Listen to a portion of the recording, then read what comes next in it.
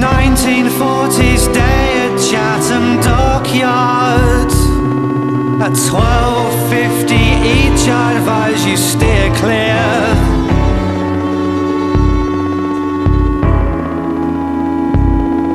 An abrasive girl sings karaoke swing songs to a backing CD which skips and hops on a windy day. She eats her big lunch in an Anderson shelter, pretending to be at war, directing her envy at fake Virulin.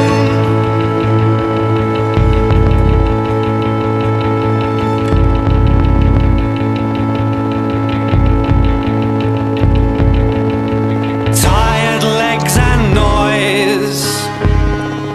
1989 on Luton High Street brings back nothing but happy memories.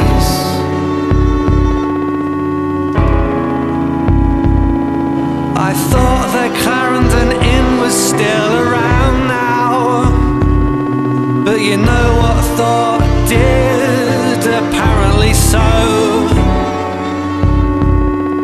The Clarendon Inn was half a bus away.